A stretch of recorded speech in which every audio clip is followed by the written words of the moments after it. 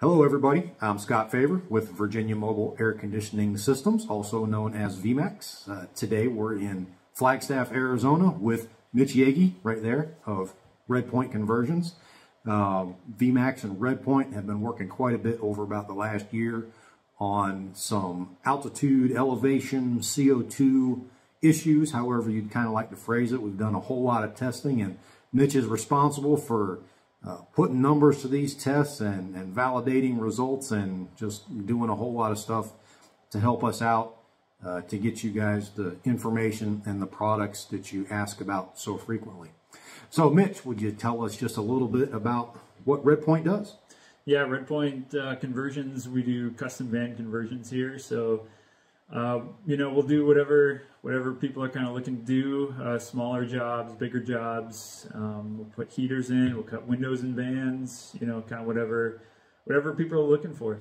So that van right there, what are you doing to that one? We put an alternator charger in that guy. Oh, cool. Yep. Sweetness. Yeah. All right, so we started on a project with Redpoint last winter. We sent some heaters to Mitch here in Flagstaff, which is at 6,400 feet of elevation, and those of you that have been looking into this topic know that Airtop 2000 heaters are rated for proper operation and 100% BTU output up to 4,900 feet. So the 6,400 feet is above the 4,900 feet, so we took a factory set heater and we operated it alongside of a heater that Mitch adjusted for proper air-fuel ratio and CO2 content to this elevation of 6,400 feet. And we ran those heaters for predetermined run times, which we thought were based on what people would take for typical long weekends or vacation time to be hanging out in their RV or their van with the heaters in use. So with that, Mitch generated this very fantastic report that's got color glossy photographs, big descriptions, and a whole lot of real good stuff. And we're going to cover this report today, and we're going to put a link to this report in its entirety. So we're going to summarize a little bit today, but the whole report will be available through that link on the website, and I'll put all those links in the video so that you can get to them and check out the report in full detail. So let's just start off, Mitch, on page 2 of the report. You kind of summarize Redpoint and VMAX and what we both kind of do. No real explanation there. And then over on page 3, you get into the testing, how the heaters are set up and the equipment, that sort of thing. Could you go through this for us, please? Yeah, totally. So for our overview, like Scott was saying, we're at 6,400 feet. So we wanted to see how much carbon would actually build up in those heaters of an adjusted heater versus a factory heater, and just compare those just visually, mainly to see how much carbon would build up between the two at various hour marks. So yeah, the heaters were run, it's 12 hours a day. And a exhaust gas analysis would take place every 50 hours roughly to supply some quantitative data, and we used a bridge analyzer for that exhaust gas analysis. We also used the Webasto diagnostic tool to do the CO2 adjustments on the heaters, as well as to see if there were any fault codes and just to see how the heaters were operating. All right, sweet. So when you did the testing, you tested the adjusted heater versus the stock heater at the same time for the side-by-side test, right? Right, yeah, and they were literally side-by-side. Perfect, perfect. So skipping on down to the test setup section here, we sent Mitch the stock heaters that we sell as van life kits for your Transit or your ProMaster or your Sprinter van. And we did that because there's a lot of information on the internet surrounding whether or not mufflers and silencers contribute to the accumulation or the rapid accumulation, abnormal accumulation of carbon within the heater. So Mitch set up these kits as we supply with the intake silencers and the exhaust silencers. So we wanted to make sure we addressed that at the same time that we were working on the CO2 analysis Can you expand on that just a little bit, please, Mitch? As far as anything that I found out, it didn't seem to matter that they were on there at all. Perfect. So what we did is we broke down hours of runtime. So we have some benchmarks here. 72 hours, which will be equivalent to 3 days of runtime. 216 hours, which is equivalent to 9 days of runtime. 336 hours, which is equivalent to 14 days of runtime. And 712 hours, which is equivalent to 30 days of runtime.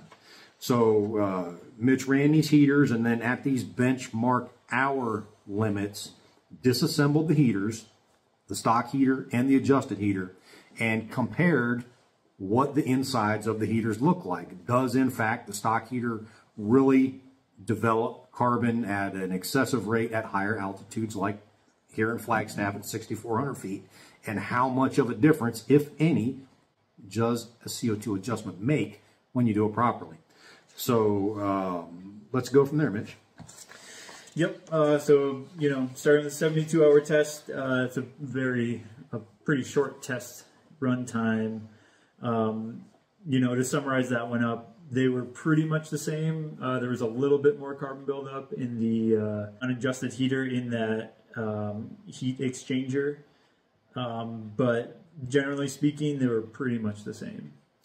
So looking at the pictures in the report, what you're looking at there is the top images are the heat exchanger. There's fins on the inside, which gives the heat exchanger a maximum amount of surface area to absorb the heat that is being produced within the heater.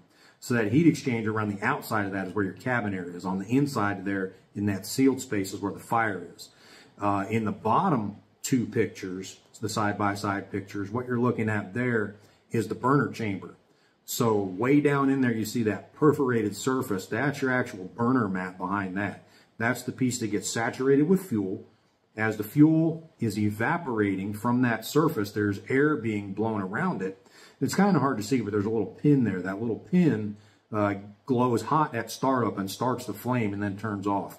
And then you have flame in that tube. So that flame is blowing down that tube into the heat exchanger, and that is where your carbon is accumulating. The black stuff you see there on the heat exchangers is carbon. It's important to mention that as the heater runs, you'll notice there's pretty much two types of carbon that form inside the heater. There is a powder-like fluffy kind of carbon that will accumulate typically within the fins on the heat exchanger. It'll also accumulate down there near the burner mat as well. But down near the burner mat, you'll also get a carbon that is very hard and crystallized. Sometimes they call that coke. And as these pictures progress, you'll see like these pictures, the 72-hour test is pretty much all just the fluffy type of carbon that can be very easily cleaned with just a screwdriver, a small wire brush, so that you can get down in the cracks in the burner chamber and the heat exchanger, get all that cleaned out. But as you see, there'll be some of the other kind here in a little bit, and that can't be cleaned. Well, it can be cleaned to an extent, but once it gets down inside the burner mat, you're looking at component replacement. So here at the 72-hour test, not a whole lot of difference, as Mitch said, a little bit, not a lot. So let's move on to the next page where we've got the 216-hour test. The main carbon buildup was in the heat exchanger on those fins. Here we start to see a little more carbon buildup in that unadjusted heater versus the adjusted one. So we're starting to see that CO2 adjustment is actually doing something for that carbon buildup. And then as far as the burner mats go, you know, still very little of that crystallized carbon on there. Most of it is in that heat exchanger on the fins. Right, and again, that's the fluffy kind that you can clean out of there pretty easy with a wire brush. I mean, heater disassembly is required, and you can't disassemble the heater with it in the vehicle. It's got to be removed from the vehicle to do that.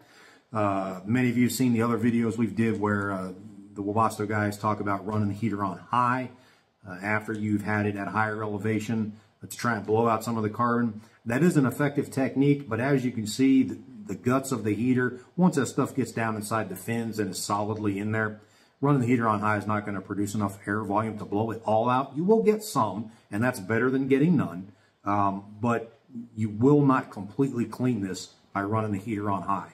So it does work, but it has limits for that purpose. So moving on next to our 336-hour test.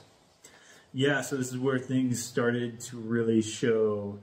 Obviously, in the fins there, on adjusted heater in the heat exchanger, that carbon is starting to gunk up in between those fins and really start to build up.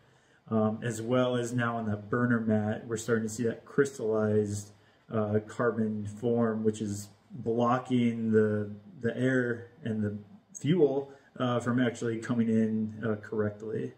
So as we look at that picture down about the 7 o'clock position, you can see it looks like a kind of a little blob there. You can't really see the perforated holes in the mat anymore. That's the piece of crystallized carbon that gets in there. And sometimes you can knock that off the surface and it'll come off. And sometimes it actually extends down inside the mat, which is below that, which is the part you can't clean. And with the adjusted heater, you know, still not much on that burner mat, and still just some of that fluffy stuff in the heat exchanger. So moving on here, we're going to flip the page to our long-term test, our 744-hour test. Yep, so this is pretty much maxed out there for that unadjusted heater. That carbon is fully in between the fins. It's like all the way gunked up in that heat exchanger. We can see all that crystallized carbon not only on the burner mat but on the sides of that combustion tube, which really affects the airflow coming through the heater there, which makes it less efficient when it goes into that heat exchanger, which we can see is already gunked up pretty bad.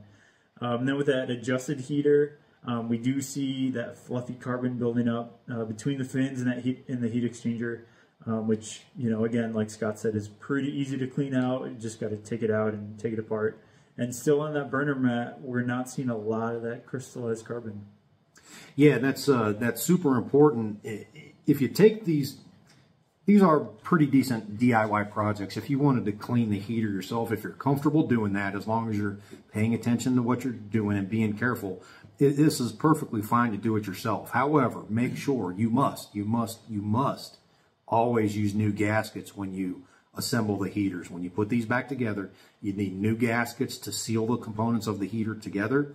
And when you install the heater back in your vehicle, if you had the foam gasket on the floor, you must replace that foam gasket as well. We don't ever want to create a situation where we're going to have exhaust gas leaking into the space with the vehicle occupants. It's not a good idea to put exhaust gas in a sealed compartment with a person. It's just not. So now that we have that safety announcement out of the way, we can clearly see from the results of the test that there is definitely a difference that's made when you're running these heaters at the extreme ends of their operating envelope. And if you're operating your heater in these types of areas, you may want to consider having Mitch do one of these adjustment procedures for you. Mitch, can you do these procedures only on the bench or only in the vehicle? How do you take care of this for folks? No, they can be done either on the bench or in the vehicle. Either way, you know, they can get sent to you in the mail or drive on over. All right, perfect.